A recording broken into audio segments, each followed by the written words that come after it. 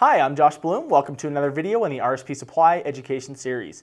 Today we're going to be talking about the differences between contactors and relays. Relays and contactors function in almost the exact same way. They both rely on a coil that, when energized, allows contacts to be closed, which allows current to pass through.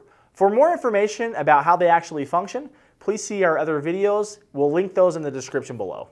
So although there are many similarities, the main differences between contactors and relays are the loads that they're actually intended to handle. Let's first talk about relays. Relays are typically used in applications where the load current rating is no more than 20 amps. However, typically we see those used in applications of no more than 15 amps. They are most commonly used in single-phase applications, so they are going to be mostly seen in lower voltage situations such as safety and automation systems. Most relays are normally sold with both normally open and normally closed configurations. This allows us to control multiple circuits with one relay. Relays are also typically going to be much smaller than most contactors. So now that we know some of the basic features that make up a relay, let's talk about some of the things that make contactors a little bit different.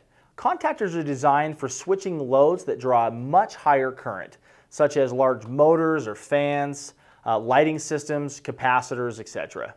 Most contactors are designed for use in three-phase applications. This requires three separate conductors to run through our contactor. However, we can use one or two of the contacts in our contactor for single-phase applications. Most contactors typically come with a set of auxiliary contacts. This allows us to monitor the state of the actual contactor itself, whether it's open or closed. In some cases, depending on the contactor in higher voltage situations, they can also offer arc suppression, which can increase the safety level of our contactors. However, keep in mind that contactors don't offer any kind of overload or short circuit protection. Those devices are typically sold separately. So again, let's quickly look at the comparison between the two. So with relays, we have a lower current or maximum of 20 amps, whereas contactors can run all the way up to 12,500 amps. Relays are typically used in single-phase applications, whereas contactors are more commonly used in three-phase applications.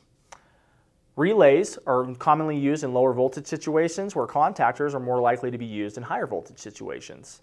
Relays give us both a normally open and normally closed contact depending on the relay, where contactors give us three sets of normally open contacts. Relays are typically much smaller than contactors, and some contactors also offer arc suppression in higher voltage situations. For a full line of relays and contactors and thousands of other products, please go to our website.